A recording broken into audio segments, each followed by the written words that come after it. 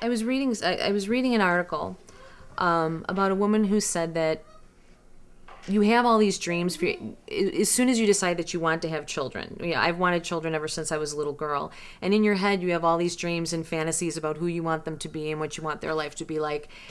And then when it turns out to be something like this, which is something you never imagined, there is a grieving process you have to go through. You do have to grieve that things aren't what... you have to grieve that things aren't the way you thought they would be. They really don't want to communicate with the outside world. They're perfectly happy in their own being and doing what they're doing. I want people to understand that even though children with autism and adults with autism maybe need extra care or special care, they shouldn't be treated any differently than you and I. And that's what we're doing right now.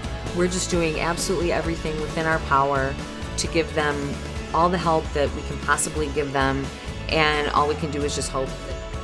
Him not having support he needs because he so much relies on other people to give him love and give him attention because he needs that so much.